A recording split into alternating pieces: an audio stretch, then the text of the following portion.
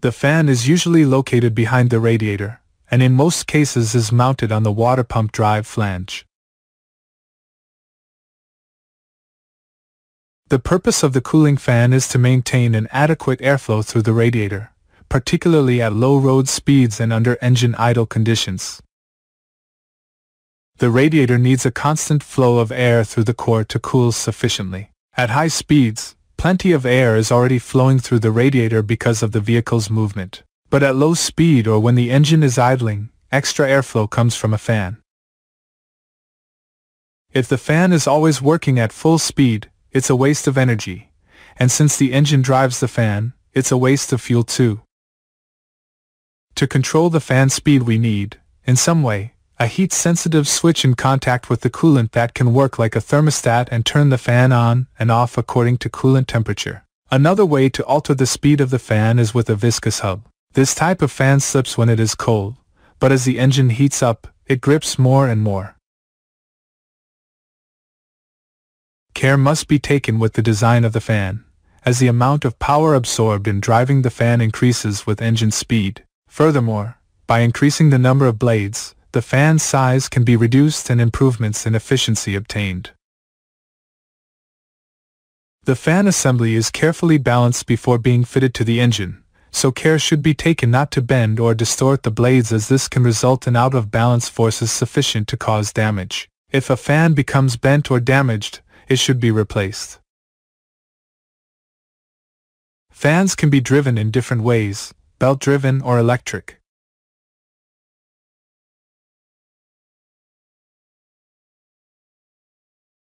Modern vehicles now use an electric fan. Electric fans can be behind the radiator, in front, or both. The electric fan is driven by 12V DC motor, and turns on-off at specific temperatures. The electric fans are controlled with the help of the engine coolant temperature sensor, ECT, which monitors the engine temperature and sends the information to the ECU. When the temperature of the coolant rises above the set temperature, the cooling fan turns on. When the temperature of the coolant decreases, the radiator fan stops drawing air through the radiator.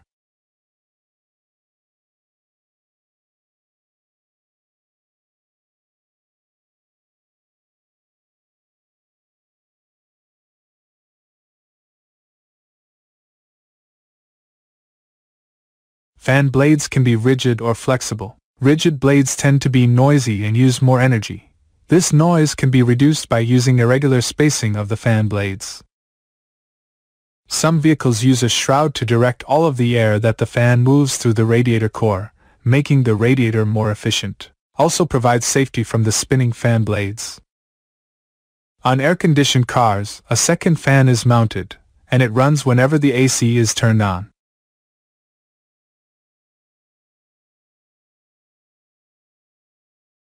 In some vehicles, the radiator fans are driven by the crankshaft. When an engine is mounted longitudinally, its fan is usually mounted on the water pump shaft. The drive belt then turns the water pump and fan. A viscous clutch is a temperature-sensitive device that controls the engine cooling fan's speed by using a silicone-based fluid to transfer power between the engine and the fan.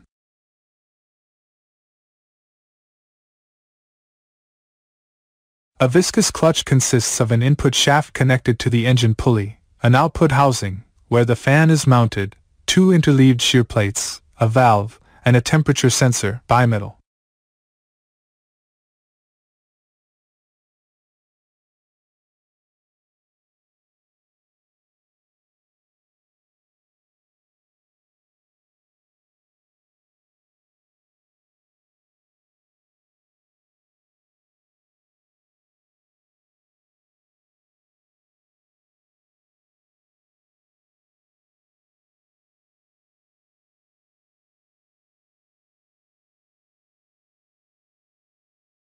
When the engine is cold, the clutch allows the fan to spin slowly or disengage. But as the engine heats up, a bimetallic strip opens a valve, directing more fluid to the shear plates, increasing viscosity, and engaging the fan to provide necessary airflow for cooling.